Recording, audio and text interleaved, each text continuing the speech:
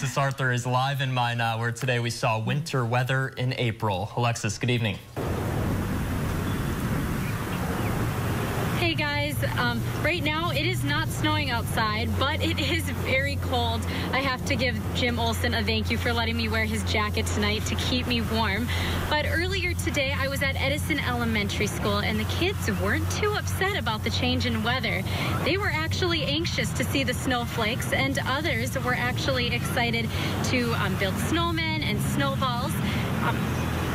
They also got to do some other things. Kids also were able to eat the snow as a midday snack, and they tell us why the weather is something to actually be happy about.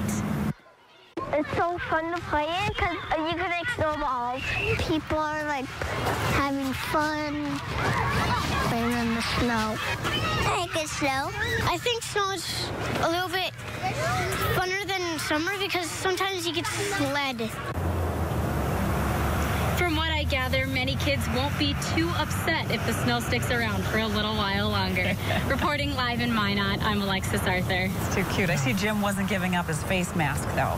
No, he kept on. Draw the line He's there. not that chivalrous, I guess. Thanks, right. Alexis. Well, Dickinson State University could get millions of state dollars to help pay their bills and to help build a presidential library.